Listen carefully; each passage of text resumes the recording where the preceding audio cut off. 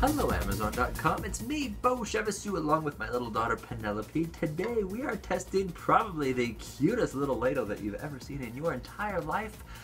It is both functional and unique, quite creative, a wonderful little novelty. This here on Amazon is the Nessie ladle spoon type thing. Look, it even has little feet on the bottom.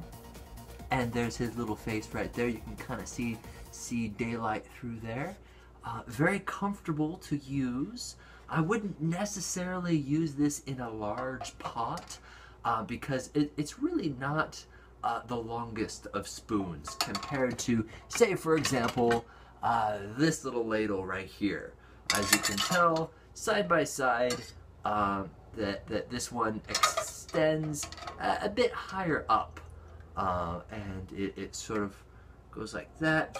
Very nice. Yes, this is an actual test, review, and demonstration of this little guy. Let's see how it actually pours out.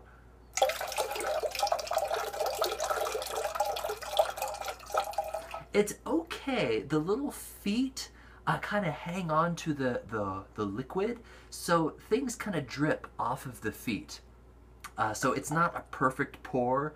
So if you're like dishing out massive amounts of spaghetti sauce and holding it over the counter, the little feet may drip.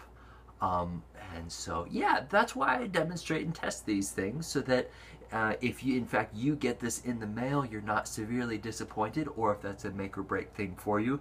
For me, it's not a really make or break thing because I am just blown away by how incredibly cute and adorable this is. One thing to keep in mind, it's designed to be stored, well, not necessarily stored, but placed in a pot. So if we put it in this pot of water right here, it's not on, don't worry, I wouldn't have a live stove with my daughter right here. But there's water in there, and as you can see, Nessie sort of slumps over. You need a thick liquid like spaghetti sauce for it to stay up like this. So if I try to release it, it will, oh wait, it's actually staying. You saw it kind of going down just a little bit. So it's not the most stable of ladles. Just keep that in mind. It also, if you put it flat, it doesn't actually stay very well up. Oh, wait, I just balanced it right there. Look at that. Check it out. Oh, it's balancing.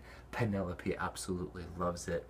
However, if we actually point it over here to this countertop and put it there, very perfectly flat countertop, it's staying very nice. Before, when I tested this, it wouldn't stay.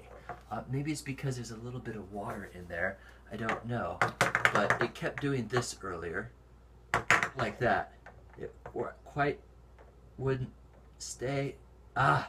Okay. It's balanced. There we go. Don't breathe or else he may fall over. If you can get him balancing, excellent.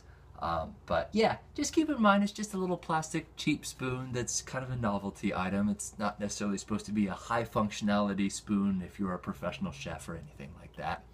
So for the cheapness and for the novelty and a little bit of functionality, I do give it a 5 out of 5 stars. It's probably one of my favorite, cutest spoons that I've ever seen in my life.